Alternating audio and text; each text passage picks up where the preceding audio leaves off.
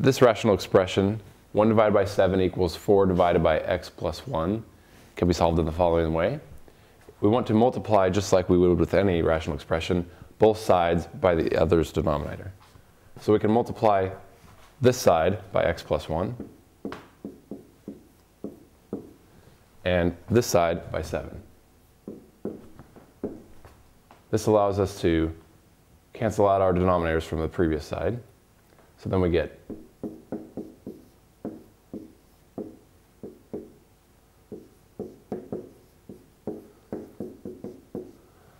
but we have to multiply by x plus 1 on the denominator as well,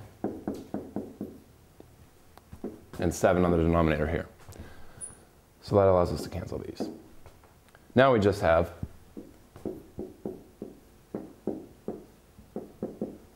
x plus 1 equals 4 times 7. X plus 1 equals 4 times 7 becomes 7 times 4 is 14, 28. We can subtract 1, 27. And there we have it.